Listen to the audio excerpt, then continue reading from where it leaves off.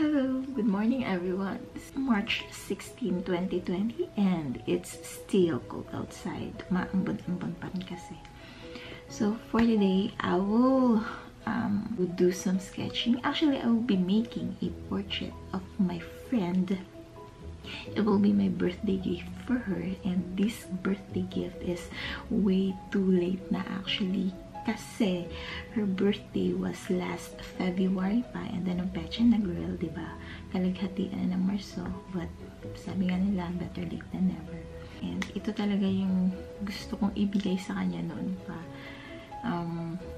January pa lang pinag-iisipan ko nang ibigay ito. Pero dahil tamad ako, hindi ko magawa.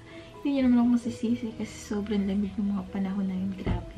Mas gusto ko na lang matulog after ng nakakapagod na trabaho. So, wala.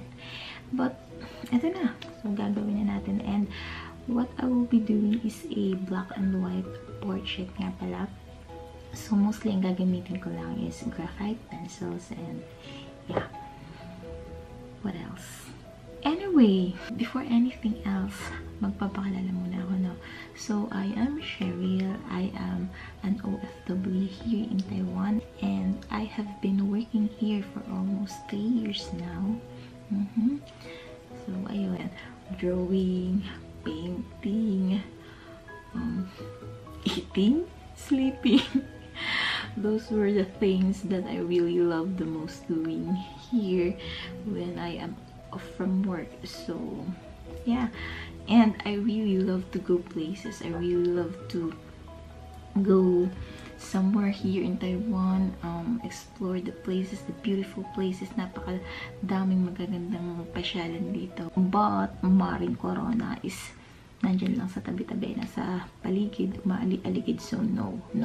So, pag walang pasok, dito na lang muna tayo sa bahay. So, yeah. What else? So, dahil medyo may katamaran ako, I'm just hoping na matapos ko ito ngayon. Because I really wanted to give this to her already. Sobrang tagal na nito. So, I'm hoping na matapos ko talaga siya. Huwag sana akong abutin ng tamad today. At huwag akong abutin ng ngalay para matapos ko agad siya. So, yeah. Sana magustuhan niya. At kayo din.